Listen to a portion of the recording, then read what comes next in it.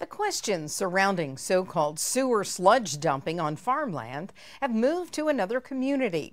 We've covered complaints in Jefferson and Blount counties.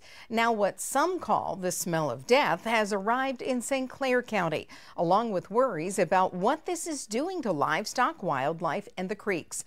The I-Team's Cynthia Gould with the latest debate.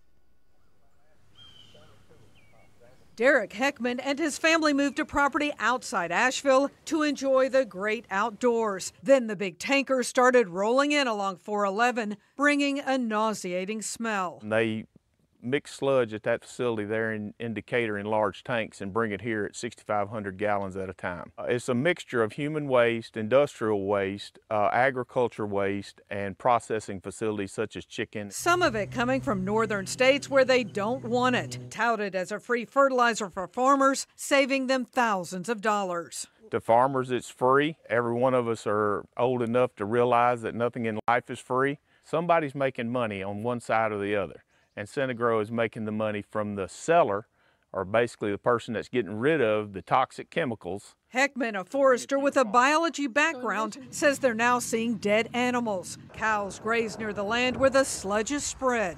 The biggest thing that we worry about on these are forever chemicals. They're tied to dementia and Alzheimer's disease. While ADEM passed regulations in 2022, these folks believe they don't go nearly far enough. Is there any way to stop this? Currently, we have nothing in hand that is the silver bullet to stop this. Heckman fears the unknown is too dangerous. Is this really safe? We moved out to the country, peace and quiet, fresh air. Dwayne Battles also sees tankers rolling into the property next door. It's all day, every hour, maybe every one truck per hour. He has fears about what's running off into the creek. We would used to clean our fish and fry them up and eat them. Now we just throw them back. They feel no one is listening as they fight the big out-of-state companies hauling in the sludge. Anyone that goes to the grocery store and buys a pack of meat should be concerned. When they get done here, they're going to go somewhere else.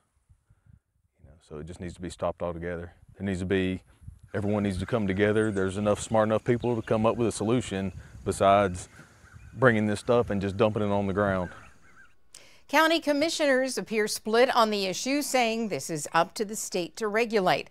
The Environmental Working Group reports in 2022, more than half of the sludge generated in the U.S. was spread on land, and nearly 20 million acres of cropland could be contaminated with forever chemicals from the sludge. The state testing in Maine found high levels of toxic chemicals in dozens of farms.